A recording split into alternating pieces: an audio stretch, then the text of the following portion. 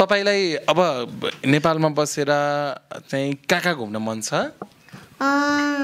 Japan. नेपालमा बसेर Japan. Sari लाउन पर्छ। मैले अब साडी लाउनु पर्यो। अनि जुङ्गो पाले नि साडी लाउने हो साथी। मैले जुगा पाले भएर साडी लाउनु पर्यो। लाउन पर्छ अब हजुर केटी हो। सुप्रिम दादाले नि अर्कैसँग बिहे गर्छ। हो तपाईले नेपालकैसँग बिहे गर्ने? बिहे गरेर कहाँ लाने? विदेश जापान। किन? मेरो बुढी हैन र? तपाईको बुढी तपाईले जापानै लानु पर्यो। अधिकार छ नि त। पर्छ। अब हजुरले सुप्रिम दादाले कुन गीत गाइदियो हुन्थ्यो जस्तो लाग्छ? लच्छिनीको भाउजू? ल सुन्ने हो, तपाई पनि गाउनु ल त सँगै। गाउँदैन म त। लच्छिना कि भाउजू मेरी घर उज्यालो भएको छ। लच्छिना के भाउजू मेरी घर उज्यालो भएको छ। मेरी जस्ती भाउजू बरै कसले पाएको छ। मेरी जस्ती भाउजू बरै कसले पाएको छ। हे पाते भयो परदेशमा ना आमा मैले पढ्दा लाएको दिन्थिन आमा बिदा पाउँदिन। त्यो ठुला बाबालाई जम्मै वाक्क बिताइदिएर ठुला बाबा चाहिँ क्या मजाले दङ्ग पर्यो। तपाईले वाक्का गर्दैको ठुलो बाबा कपडामा ठुलो बाबा दङ्ग पर्यो। आनन्द पर्यो। आनन्द पर्यो। पुग्यो। अनि त्यस्तो फोरी नै गर्ने हो त? मलाई वर्ती हुन्छ अनि कहाँ मलाई वाक्क गरौँ? बाटोमै गर्दिनु नि त। छिया मान्छेले फेरि वाक्का होला मान्छेको भनेर छिया भनेर बाटोमा हिँड्दैन नि। बालक नै जमाने छन् अब आउने बुझ्दा खोइ हाम्रो दिलमा त कामै लागेन। खोइ हाम्रो दिलमा त कामै लागेन। जसको शासन आए पनि जनताको शासन आएन। बद्री पङ्गिनी भनेर चिन्न थाले नि है? चिन्न थालेछ आजकल। अझै खुसी लाग्छ सबैले चिन्न थाल्दा? खुसी लाग्छ? खुसी लाग्छ। रेलको बाटो पुगिसक्यो तिमी बस्ने सहरमा। हुम्ला कहिले मोटर आउला नेपाल कहिले मोटर आउला बस्याको छु रहरमा। नेपाल यातायातमा चढेर आइरहेको थियौँ अनि लास्ट सिटमा चाहिँ 3 जना लेडिजहरू थिए अनि यसो अनि बाबुलाई सिट थिएन अनि पछाडि लगाएर राख्दाखेरि यसो मास्क खोलेर ओहो बाबु त भाइरल बाबु होइन टिकटकमा देखेको बाबु होइन भनेर म त सरप्राइज परेँ कि अलि केटोले अलिकति अहिलेसम्म गरिरहेछ। वेब सर्फर घर घरमा फाइबर इन्टरनेट र TV service contact 0159702222 for more details visit www.websurfer.com.mp। वैदिक आयुर्वेद सेवा प्रणालीले हिमाल पहाड तराईबाट जडीबुटीहरू संकलन गरी आफ्नै प्रशोधन केन्द्रबाट तयार गरिएका जडीबुटीबाट उपचार गरी हजारौं नयाँ तथा पुराना दीर्घ रोगीहरूलाई पुनर्जन्म दिइसकेको छ। Laligurash.com सबै खबर सबैका लागि। लालिगुराज.com हेरेर बस्नुहुने सम्पूर्ण दर्शकलाई हार्दिक स्वागत छ। म कमल सरगम। हामीले आजभन्दा झन्डै 1-2 हप्ता अगाडि लालिगुराज.com एउटा अन्तर्वार्ता प्रस्तुत गरेका थियौँ। सानो बाबु जापानमा बस्दै आइराख्नु भएको बाबु, उहाँको नाम चाहिँ साहर्सा थपोलिया जो चाहिँ पछिल्लो समय नेपाल आएको मौकामा हामीले एउटा अन्तर्वार्ता गरेका थियौँ। उनले आफ्नो नामलाई जहिले पनि जापानको बद्रिपङ्गिनी भनेर चिनाउने गर्नुहुन्छ र सोही क्रममा यति बेला काठमाडौँमा आएको मौकामा उहाँहरू अहिले चितवनबाट उहाँको बाबा उहाँ चाहिँ काठमाडौँ आउनुभएको छ। अब केही दिनमै जापान उड्दै हुनुहुन्छ र यो मौकामा हामी कुराकानी गर्दैछौँ। उहाँसँगै उहाँले मन पराएको गायक सुप्रिम मल्ल पनि जोडिनु भएको छ, किनकि सुप्रिम मल्ललाई भेटाइदिनु पनि भन्नुभएको थियो अघिल्लो अन्तर्वार्तामा र यो क्रममा हामीले सुप्रिम मल्लसँगै राखेर कुराकानी गरेका छौँ। श्रृङ्खला अन्तिम समय हेर्नुहोला। हाम्रो कार्यक्रमको प्रायोजक रहेको छ web surfer fast internet cable टिपेको लागि वेब सर्फर। तपाईँ हाम्रो घर आँगनमा सँगै प्रायोजनमा साथ दिएको छ वैदिक आयुर्वेद सेवा प्रणाली टाङ्लाफाँट किर्तिपुरले भन्दै लाग्छु कुराकानीतर्फ। हार्दिक स्वागत छ सुप्रिम मल्ल अनि सानो बद्रिपङ्गिनी र बद्रिपङ्गिनीको बाबालाई। ल नमस्कार। नमस्कार। धन्यवाद। तपाईँबाटै सुरु गर्छ। काठमाडौँ आउनुभयो कहिले आउनुभयो? हिजो आउनुभयो। किन आउनुभयो भन्नुहोस् त? यहाँ इन्टरभ्यू बनाउनलाई। इन्टरभ्यू बनाउन कि जापान उड्नलाई? पाउनलाई र इन्टरभ्यू बनाउनलाई। अनि हजुरले सुप्रिम मल्ललाई भेट्न मन छ भन्नुभएको थियो नि, भेट्नुभयो? भेट्नुभयो। कस्तो रहेछ नि त सुप्रिम मल्ल? राम्रो। सुप्रिम दादाले बडो अस्ति नैसम्म फापरको फितो किटकाउनु भएको बेलामा कपाल ठाडो थियो, अहिले चाहिँ ठाडो बनाएन। दुईचोटि ठाडो नबनाउँदा? सुप्रिमले चाहिँ बाबुको चाहिँ कुराकानी बाबुसँग कुराकानी अहिलेसम्म गर्नुभएको थियो नि सुप्रिम? हजुर गरेको थिएँ। अस्ति न रेकर्डिङ गर्दाखेरि बत्ती ठुलोले गराउनु भएको थियो। अनि तपाईँलाई थाहा थियो यस्तो बाबु हुनुहुन्छ जो चाहिँ जापानमा बसेर नेपाली नबुझे पनि नेपाली गीतहरू सुन्नुहुन्छ भने चाहिँ थाहा थियो? खै मैले त त्यस्तो त सुनेकै थिएन। तपाईँ गीत पनि गाइदिनु भयो नि त अघि न त, होइन? हजुर। है तपाईँभन्दा ट्यालेन्ट लाग्यो क्या तपाईँलाई? हजुर। बोल्न चाहिँ तपाईँभन्दा ट्यालेन्ट। अब म बाबुको बाबासँग जोडिन्छु। बाबुको नाम सहर्ष थपलिया, होइन? सहर्ष थपलिया। उनी अगाडि पनि बद्री दाइसँग बस्दाखेरिको अन्तर्वार्तामा पनि मम्मीले पनि केही कुराहरू जोड्नु भएको थियो, होइन? तपाईँबाट पनि थोरै केही कुरा सुनाउन। बाबु यति धेरै पपुलर हुनुभयो त्यो अन्तर्वार्तापछि, अहिले त बाटोमा हेर्दा पनि बद्रिपङ्गिनी हो भनेर सोध्नुहुन्छ कि हुन्न? हो, आजको केसमा आज हामी यता नेपाल यातायातमा चढेर आइरहेको थियौँ। अनि लास्ट सिटमा चाहिँ 3जना लेडिजहरू थिए। अनि यसो अनि बाबुलाई सिट थिएन, अनि पछाडि लगाएर राख्दाखेरि यसो मास्क खोलेर ओहो बाबु त भाइरल बाबु होइन, टिकटकमा देखेको बाबु होइन भनेर म त सरप्राइज परेँ कि। अलि केटोले अलिकति अहिलेसम्म गरिरहेछ। जस्ट तपाईँले सोच्नु भएको थियो बाबु यस्तै धेरै पपुलर हुन्छन् त्यो अन्तर्वार्ता भनेर? मैले सोचेको थिइनँ। त्यो चाहिँ थोरै बहुत चाहिँ हेर्छन् जस्तो लागेको थियो, तर यति धेरै मान्छेले हेर्छ जस्तो लागेको थिएन। 20-25 लाखले हेर्नु भएको छ? हो 20-25 लाखले हेरेको छ। त्यो चाहिँ बाबुको एउटा भनौँ न उनले गाउने कोही व्यक्तिको यति गहिरो फ्यान रहेछन् भन्ने पनि देखाएको थियो। स्योर हो। कमेन्टहरू पनि पढ्नुभयो? मैले पढेँ। बुवा मम्मीसँग राखेर एउटा इन्टरभ्यू गर्नु पर्यो, होइन? कति ट्यालेन्ट हो, कति ज्ञानी हो। कमेन्टहरू पोजिटिभै थिए भनौँ न, राम्रै थिए। सबै पोजिटिभै थिए। अनि बद्री अङ्कललाई भेट्नुभयो कि नै अहिले? हजुर। के भन्नुभयो बद्री अङ्कलले? आज भेट्नुभयो कि नै? भेट्नु भएन। आज जङ्गलमा कहाँ गयो के? कहाँ गयो? पुलोगाममा जानुभयो बद्री अङ्कल?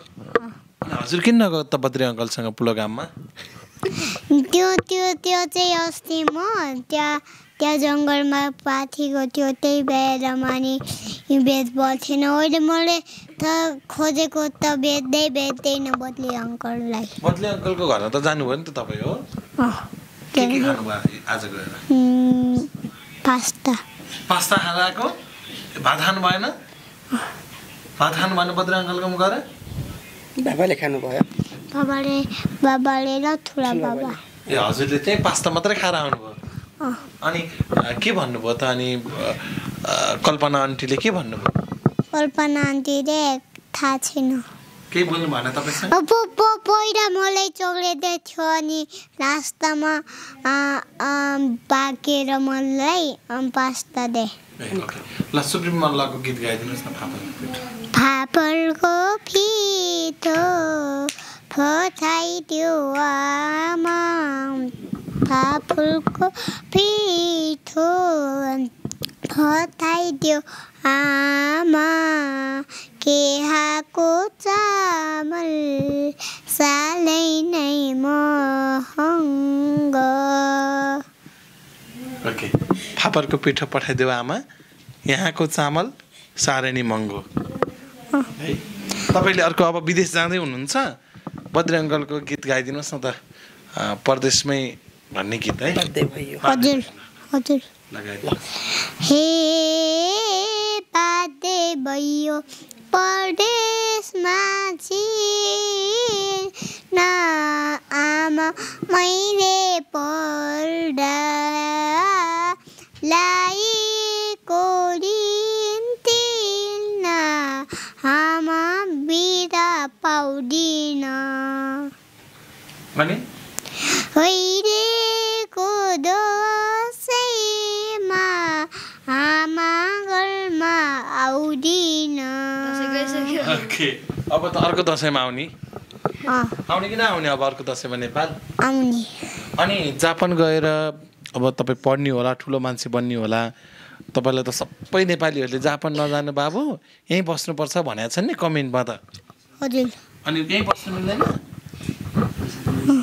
नेपालमा बस्नु मिल्दैन जापानी जानेकै साथीहरूले सहर्ष थपलिया कति बेला आउँछ भन्दै थियो हो र अनि तपाईँले के भन्नुभयो त साथीहरूलाई म आउँछु भनेको छु अनि सबैजनाले जानै दिँदैन जानै दिँदैन भनेको अब तपाईँ जापानमा जानुभयो भने नेपाल नआउने आउने अब एउटा कुरा सोध्न मन लाग्यो तपाईँसँग होइन बाबु यति धेरै ट्यालेन्ट हुनुहुन्छ नेपाली पनि जान्नुहुन्न थियो अरे पहिला त अहिले बल्ल बल्ल नेपाली पनि मजाले जान्नु भएको छ यो नेपाली बोल्न चाहिँ दोहोरी सिकेकै कारणले हो दोहोरी गाउन जानेर मात्रै उसले नेपाली जाने हो भन्छ नि हो हो त्यो हाम्रो बद्री पङ्गिनी दाई र सुन्ता दुलालको चाहिँ यो लोकी स्टारमा चाहिँ एउटा दोहोरी जस्तो थियो त्यो चाहिँ उसलाई एकदम मनपर्ने अनि एक दिनमा 4 चोटि 5 चोटि एकदम रिपिट के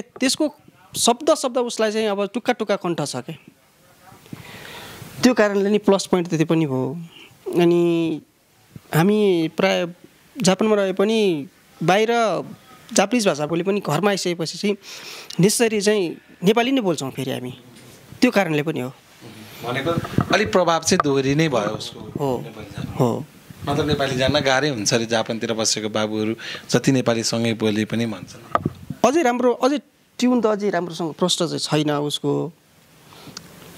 कुनै कुराहरू अब बाबालाई नि तिमी यो गर न मम्मी यो गर न अब त्यो अलिकति शब्द चाहिँ अलिक राम्रो चाहिँ अलिक प्रष्ट चाहिँ छैन नभएकै हो अलिक सिक्न अलिक भ्याइरहेको छैन र बाबालाई तपाईँ भन्नुहुन्छ कि तिमी भन्नुहुन्छ कि त भन्नुहुन्छ त भन्यो भने त मैले जसको नि दारा बाँधिदिन्छ नि त त भन्यो भने मलाई त भन्यो भने मैले त लास्टै जिसुतेर कोसँग गर्ने बोल्दिनँ तपाईँलाई पनि त भन्नु भएन मैले भन्यो भने त दारा बाँधिदिन्छ के पुरुषलाई नि दारा बाँधिदिन्छ धेरै भनेको दारा भाँचिने गरी कुट्टी ढाड भाँचिने गरी कुट्नुहुन्छ तपाईँले मलाई कुट्दैन के पुलिसले कुट्छ भने त भन्यो भने पुलिसले कुट्छ बाबालाई के भन्नुहुन्छ त्यसो बाबाले मलाई तिमी भन्यो हजुरले नि मलाई तिमी भन्नुहोस् न अनि हुन्छ तपाईँले चाहिँ बाबालाई के भन्नुहुन्छ तिमी भन्नुहुन्छ कि तपाईँ भन्नुहुन्छ हजुर तपाईँ भन्नुहुन्छ कि तिमी भन्ने बाबालाई तपाईँले हजुर के हजुर भन्ने ए हजुर बाबा मात्र भन्ने अनि मम्मी जापानमा हुनुहुन्छ कतिको याद आछ नि मम्मीको धेरै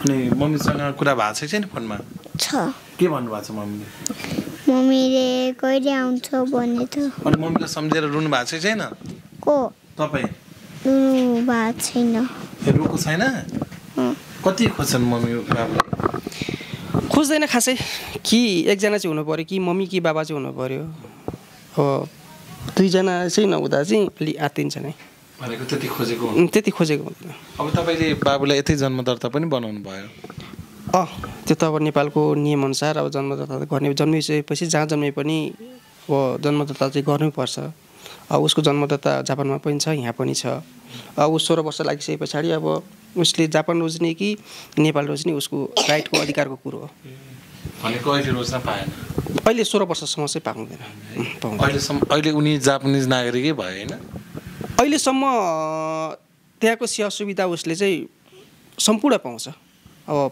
पूर्ण रूपमा चाहिँ 16 वर्ष लाग्नै पर्छ त्यो नियम चाहिँ जापान सरकारको नियम हो के गर्नुहुन्छ 16 वर्ष कटेसी यतै राख्नुहुन्छ कि उतै छोड्नुहुन्छ खोइ अझै सोच्न सकिरहेको छैन अब हजुरलाई सुप्रिम दादाले कुन गीत गाइदियो हुन्थ्यो जस्तो लाग्छ लक्ष्मीका भाउजू सुन्ने हो तपाईँ पनि गाउनु ल त सँगै गाउँदैन म त लक्षिना कि भाउजू मेरी घर उज्यालो भएको छ लक्षिना के भाउजू मेरी घर उज्यालो भएको छ मेरी जस्ती भाउजू बरै कसले पाएको छ मेरी जस्ती भाउजू बरै कसले पाएको छ मेरी जस्ती भाउजू बरै कसले पाएको छ अनि तपाईँले त राजु अङ्कललाई नि भेट्नुभयो नि आज के भन्नुभयो राजु अङ्कलले थाहा छैन राजु परियार अङ्कलले के भन्नुभयो थाहा छैन काखमा लिएर राखेर गीत गाउन लाउनु भएको थियो त राजु अङ्कलको गीत पनि गाउनु भएको थियो त है सबै गीत आउँछ राजु अङ्कलको आउँदैन एउटा गीत त आउँछ अघि गाउनु भएको थियो नि राजु अङ्कलको अगाडि कुन गीत गाउनु भएको थियो रे गाउनु त कस्तो मिठो छ त समतम राम्रो आफू नै हुने खेती राम्रो अर्कैको देखिने मलाई त्यति मत आउँछ तपाईँलाई अब नेपालमा बसेर चाहिँ कहाँ घुम्न मन छ जापान नेपालमा बसेर जापान नेपाल बसेर जापान घुम्न जाने हजुर घुम्न चाहिँ नेपाल बस्ने जापान जाने जापानमा फेरि गएर घुम्ने अनि नेपालको चाहिँ तपाईँ चिडियाखाना जानुभयो घुम्न नेपालको जू जानुभयो कस्तो रहेछ नेपालको जू भन्नु त हजुर फोहोर रहेछ सफा गरेर आउनु पर्दैन त नेपालको जू नेपालको जू अनि गएर हेरेर आएर फोहोर रहेछ भने नि त अनि काठमाडौँमा हो कि काठमाडौँको जू ललितपुरको जू त्यो ललितपुरको जाउलाखेल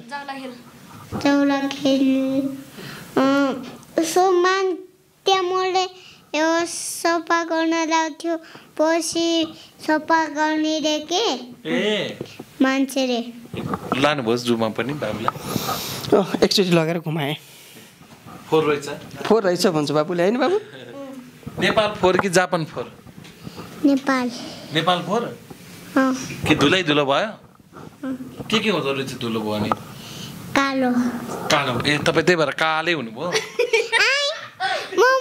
मैले घरमा जहिले गाउँ चालमा हिँडेको भएर हो जहिले गाउँमा हिँडेर चाहिँ कालै हुनुभयो त्यो चाहिँ किनभने त्यहाँ मेरो साथीहरूले बोलाउनु पर्थ्यो होइन साथीले बोलाउनु भएको भएर त्यही भएर जहिले गाउँ चालमा गएको के अनि एउटा हाम्रो सम्पूर्ण साथीहरूको नाम चाहिँ क्रिस सम्पूर्ण साथीहरूको नाम क्रिस कहाँको नेपालको कि जापानको नेपाल अब नेपालको साथी अब छुट्यो तपाईँको पर्सि नै आएपछि कुरा गरौँ ल पछि आएपछि कुरा गर्ने हो क्रिसलाई अनि मलाई के दिन त के लिएर दिन त हजुर जापान जाने भयो मलाई लिएर नजाने जापान लिएर जाने हजुरलाई साडी ल्याइदिनु साडी अनि छोरा मान्छेले साडी लाउँछ त मैले अस्ति बोले देखेको थियो नि त मैले साडी लगाएको देखेको होइन अर्कै मान्छेले केटाले त्यही भएर हजुरले साडी पर्छ मैले अब साडी लाउनु पर्यो अनि जुङ्गो पाले नि साडी लाउने हो साथी मैले जुगा पाले भएर साडी लाउनु पर्यो लाउन पर्छ अब हजुर केटी हो मलाई केटी मान्छे बनेको सुहाउँदैन नि त छोरा मान्छेले केही हुँदैन सुहाउँछ अनि हजुरलाई त नेपालमै बिहे गरेर जाने नि हो अनि हजुरले अर्को केटालाई बिहे गर्दी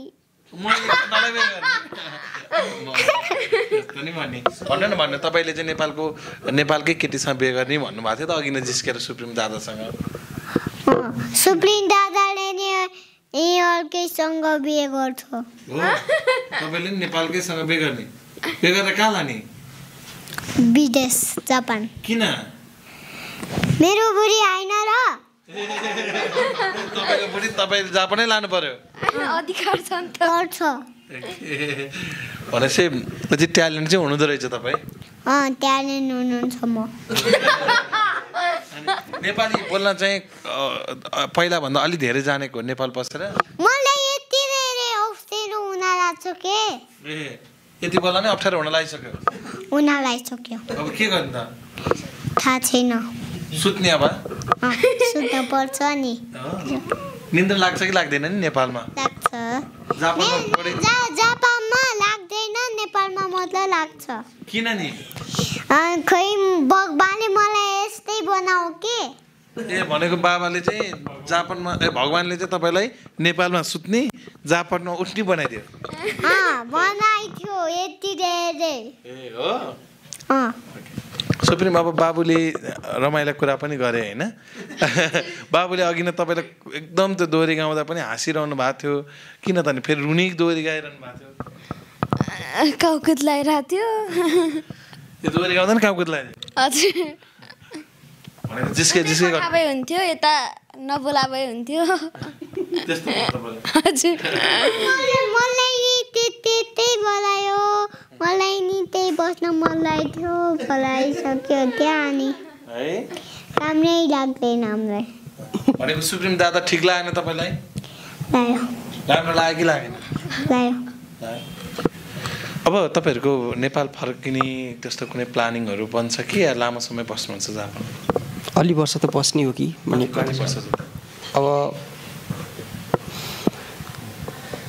अब बाबु 6 वर्ष लगभग पुग्नु लाग्यो अब 10 वर्ष जति बसौँ न अब 10 वर्ष जति बस्यो भने 16 वर्ष हुन्छ बाबुलाई उतैको नागरिक बनाएर चाहिँ उतै छोडिनुहुन्छ यसो सेटल गराएर चाहिँ आउने हो कि भन्ने हाम्रो चाहिँ सोच त्यो छ तर उतैको नागरिक बनाउँदा त तपाईँहरूले भुल्ला बाबुले फेरि त्यो पनि हो त्यो एक खालको चिन्ता त होला नि त तपाईँहरू त्यो स्योर हो अब के गर्ने देशको स्थिति परिस्थिति त्यो पनि यस्तै छ अब देश परदेश त जानै पऱ्यो छोरो भइसकेपछि अलिकति कमाउनै पऱ्यो त्यही त हो नि हाम्रो समस्या प्रब्लम ऊ त्यहाँको नागरिक नभएर पनि त यता केही गर्न सक्दैन त्यति बेलासम्म त तपाईँले पनि राम्रै कमाउनुहुन्छ सकिन्छ होला आशा गरौँ त्यही हो कति वर्ष भएछ जापान बसेको म अहिले 8 पुरा भएर 9 वर्ष लाग्यो 8 पुरा भएर 9 वर्ष लाग्यो बाबु उतै जन्मेको त्यही भएर हजुर उतै जन्मेको बाबु एकजना मात्रै छोरा हो एकजना मात्रै हो छोरा उसले चाहिँ कतिको अब जस्तो बहिनीको खोजी गर्ने भन्छ नि त छिमेकीहरू हुँदाखेरि चाहिँ अर्को नानी पनि चाहियो भनेर चाहिँ कतिको सताउँछ नानी बहिनी भन्छ मेरो मम्मीको बुढिया बहिनी छ भन्छ जतिखेर पनि अनि बहिनी चाहिँ भाइलाई चाहिँ अलि रुचाउँदैन अब बहिनी हुनुपर्छ भने उसको नै धारणा छ भनौँ न भनेको तपाईँलाई बहिनी चाहियो अब मम्मीबाट होइन बहिनी होइन छोरी हो छोरी मम्मीसँग छोरी छ अहिले छ कहिले पाउनुहुन्छ त्यो त हजुरले पाउनु पर्ने बेला भइसक्यो नि त म केटी मान्छे होला म के त के काम लाग्छ र के गरेको दादालाई टाउरी लाग्यो टाउको लगाइदियो भने त हाँस्छ नि त दादा के हुँदैन के हाँस्यो भने हामीलाई रमाइलो लाग्छ भयो रातो पछ्यौरी गाइदिनुहोस् न त ल रातो मसेलायो ल हारे सिरायो तिमीले वास्तै दिनौ केरायो तिम्रो साथमा लातो पछ्यौरी अनि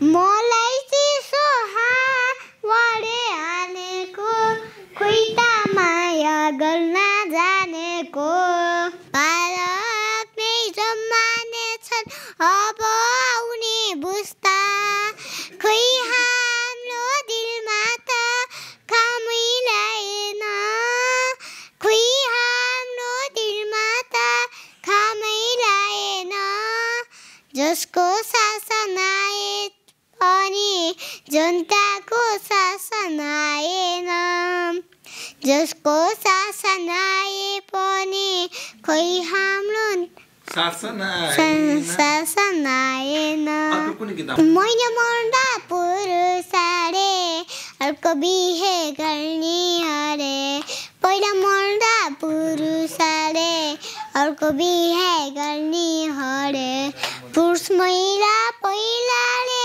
चाहिँ सेतिराउनु पर्ने अरे सेतिराउनु पर्ने अरे लाउचेरी लातो लाउ रिको पालरी जाएको गाउँ लाउचेरी लातो लाउ रिको पालरी जाएको गाउँ बद्री अङ्कललाई नै नभेटिकन तपाईँ जापान जानुपर्ने भयो होइन केही भन्नुहुन्छ बद्री अङ्कललाई यहाँबाट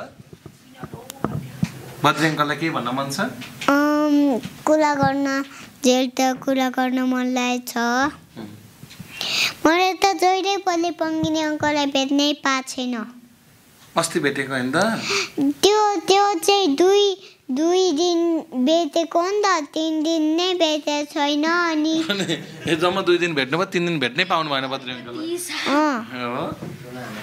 अब के गर्नुहुन्छ त बद्ली पङ्गिनी अङ्कलसँग चढ्न पाएन खेल्न नि खेल्न नै पाएन अनि कस्तो हो के कस्तो के भयो हामीले भेट्नै पाएन के अनि तपाईँलाई कति धेरैले तपाईँलाई माया गर्नु हुँदो रहेछ नि त जसले पनि बद्री पङ्गिनी भनेर चिन्न थाले नि है चिन्न थालेछ आजकल अझै खुसी लाग्छ सबैले चिन्न थाल्दा खुसी लाग्छ खुसी लाग्छ अब गीत गाएर जाने कि नेपालमा एउटा आफ्नै गीत बनाएर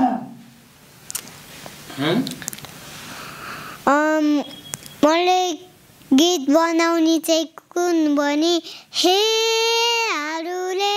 उलेला बगेको झन्डै मलाई सँगै लगेको चपला छिनियो दाहिने खुट्टा बेसरी दुख्या छ बिलको बाटो 2 घन्टा हिँडियो भनेर त्यस्तो गीत बनाएर गाएर जान मन छ अर्को हे यतिले न्युले गाती दुखेको चाहिँ मैले त एउटा मैले त्यही एउटा भनेको मैले त बद्ली पङ्गिनी अङ्कलको गीत अहिले चाहिँ बनाएर आएको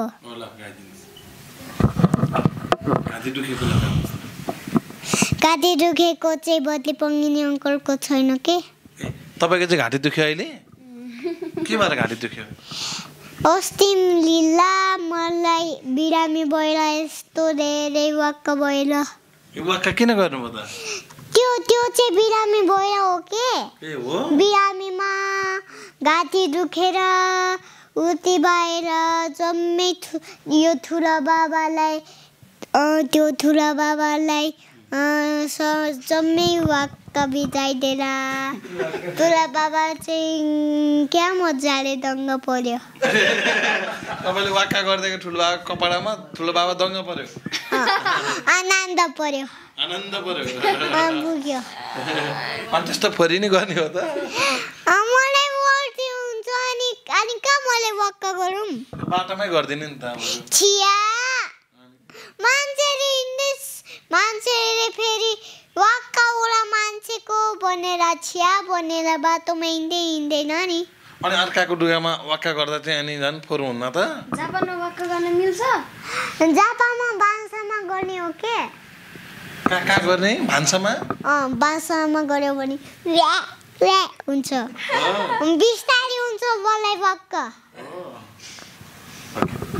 अब तपाईहरुको यात्रा सम्भवतः भोलि जापानको हुन्छ हैन भोलि कति बजेको फ्लाइट छ पर्सि 1:30 बजेको फ्लाइट छ हजुर त्यसपछिको तपाईको झन्डै 7-8 वर्षको बसे उतै हुन्छ आउँछु बीचमा त आउँछु अरु आफन्तहरुबाट कस्तो रेस्पोन्स आयो बाबुप्रति के भन्नुभयो बाबु साह्रै खुसी हुनुहुन्छ मेरो आफ्नो रिलेटिभहरु अब आफन्तहरु इष्टमित्रहरु छिमेकीहरु खुसी छन् भनौं न अहिलेसम्मको बाबुको यो चाहिँ चर्तिकला देखेर कति ट्यालेन्ट हो कति ज्ञानी हो खुसी छन् भनौं न अहिलेसम्म अनि अब बद्री पंगिनलाई के गिफ्ट ल्याइदिनु हुन्छ थाहा छैन के ल्याइदिनु भयो त अस्ति आउँदा उहाँलाई साडी ल्याइदिनु बाबाको जस्तै यस्तो लाम्रो सुन्ने कुरा किने हो साडी किनेर ल्याइदिनु त हैन बद्री छिया के बद्री पंगिन अंकल चाहिँ केटा हो हजुर चाहिँ केटी हो खुचिङ पर्यो खुचिङ म केटी जस्तो लाग्छ किन हजुरको आनी सेतो छ अनि केटी जस्तै आनी देखेको छ अनि केटी तर रातो लाउनु भएको छ अनि तर रातो लाउनु लागेको छ अनि रातो अनि केटी भयो खुचिङ पर्यो खुचिङ केटीले मात्र लाउँछ यस्तो लुगा अनि हजुर केटी भयो हो भनेपछि बद्री अंकललाई चाहिँ साडी नलाइदिने मलाई मात्र साडी ल्याइदिने हजुर पनि साडी ल्याएर बस्नु हजुर पनि सेतै हुनुहुन्छ सुप्रिम अन्तिममा एउटा गीत गाइदिनुस् न हामी बिदा हुन्छौँ रेलको बाटो पुग्दैछ रे रेलको बाटो पुगिसक्यो तिमी बस्ने सहरमा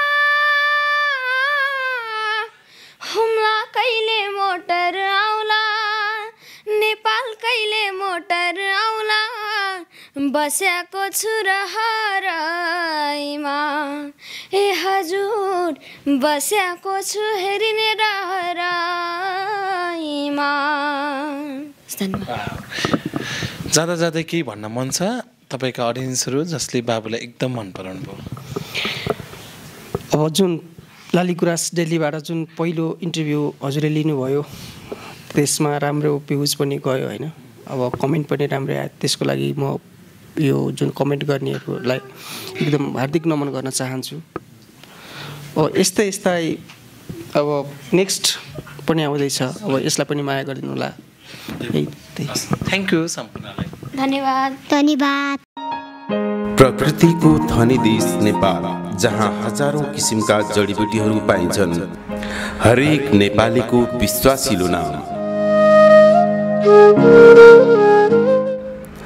जसले आयुर्वेदिक चिकित्सालाई हरेकको घर घरमा पुर्याउँदैछ वैदिक आयुर्वेद सेवा प्रणालीको विश्वास प्राकृतिक स्रोत शुद्धता त्यसैले हाम्रा जडीबुटीहरू आफैले संकलन गरी आफ्नै प्रशोधन केन्द्रमा तयार गरिन्छ जसको फलस्वरूप उपचारपछि निको भइसकेका बिरामी के भन्दै हुनुहुन्छ नमस्कार मेरो नाम राज सापकोटा म काउसती 11 काउसती नगरपालिका वार्ड नम्बर 11 नलप्रासीदेखि बर्दघाट सुस्तापुरको म चाहिँ जस्तै लगभग 2012 13 14 सम्म विदेशमा बस्थेँ हैन विदेशमा बसेर नेपाल आएपछि चाहिँ मेरो यो पछाडी ब्याक पेन भयो म्याक्सिमम है 81 अनि 81 पेन हुँदा चाहिँ म डाक्टरकोमा गएँ अनि त्यहाँको औषधि खाएँ मैले लगभग 6 महिना जति औषधि खाँदा पनि मलाई चाहिँ एकदम के यो टोयलेटहरु चाहिँ त्यो पत्थरी सत्तरी केही पनि नभइसकेपछि अनि त्यसपछि त्यो उसको पेटको समस्या हो भनेर औषधि दिनुभयो त्यो औषधि खाँदा पनि मलाई धेरै सन्चो भएन झन् समस्या देखियो भन्ने कस्तो हुने भने एकदम के त्यो फुटालेको ढुङ्गा जस्तो एकदम टाइट खालको त्यस्तो टोयलेटहरु आउने अनि हल्का आउने अनि त्यसपछि त्यो आउँदाखेरि कस्तो आउने नि पुरै भित्रदेखि आन्द्रा काट्दै आउने कि छलछली रगतै आउने त्यस्तो समस्या लगभग 3 महिना 4 महिना भयो पटक डाक्टरखिनी गएर औषधि लिएर आउँदा सन्चो भने त्यसपछि मैले चाहिँ विदेशबाट आएर चाहिँ कुखुरा पाल्ने काम गरेको थिएँ हैन अनि कुखुरा पाल्ने क्रममा चाहिँ त्यो रेडियो 24 घण्टा मेरो फर्ममा चाहिँ गुन्जिरहन्थ्यो अनि एक दिन कालिका एफएम लगाएको बेलामा यो वैदिक आयुर्वेदिकमा चाहिँ यस्तो समस्या भएको सन्चो हुन्छ अरे पेटको समस्याहरू यताउति सन्चो हुन्छ अरे भन्ने सुनेर अनि म चाहिँ त्यहाँबाट यहाँ आएँ अनि यहाँ आएपछि अनि त्यसपछि डाक्टरको रिपोर्ट हेरेर अनि मलाई चाहिँ लगभग 15 दिनको औषधि दिनुभएको थियो उहाँले अनि 15 दिनमा चाहिँ मलाई एकदम टोटली ठिक भइसक्यो अनि ठिक भइसकेपछि हजुरले चाहिँ अनि डाक्टरले मलाई फेरि के सल्लाह दिनु भने हजुरले अझै 1 महिनाको औषधि लिनुभयो भने चाहिँ यो समस्या हजुरलाई दोहोरिँदैन भन्ने कुरा गर्नुभयो। अनि त्यसपछि मैले त्यसै गरेर फेरि 1 महिनाको औषधिले टोटल मैले 45 डेजको औषधि खाँदाखेरि चाहिँ मलाई अहिलेसम्म 5 वर्ष भयो होइन। 5 वर्षमा चाहिँ मलाई त्यो समस्या भन्ने कुरा केही पनि छैन कि त्यो पेटमा त्यस्तो हुने त्यो कब्जियत हुने त्यस्तो हुन्छ नि त्यो चाहिँ ठिक भयो। अनि त्यसै गरेर फेरि मेरो मम्मीलाई पनि यस्तै समस्या थियो। मम्मीको चाहिँ एउटा हरै तल घुँडादेखि लिएर पैतालादेखि दुख्थ्यो, यस्तो नसाहरू सुनिन्थ्यो हातको होइन। अनि त्यसपछि मम्मीले पनि लगभग 6 वर्ष जति डक्टरको औषधि खानुभयो, सबै भयो, त्यहाँ के गरिएन सबै गरियो। अनि लास्टमा फेरि डक्टरले अझै एकपटक एमआरआई गरौँ भन्नुभयो। अनि मैले चाहिँ मम्मीलाई एमआरआई गर्न भन्दा एक्चुअली आयुर्वेदिकमा जाऊँ न वैदिकमा भनेर अनि मम्मीलाई लिएर आएँ। अनि यहाँ त्यति बेला नि यहाँ एन्थसै हुनुहुन्थ्यो उहाँ पनि, अनि डक्टर यहीँ हुनुहुन्थ्यो, अहिले त हुँदो रहेनछ होइन।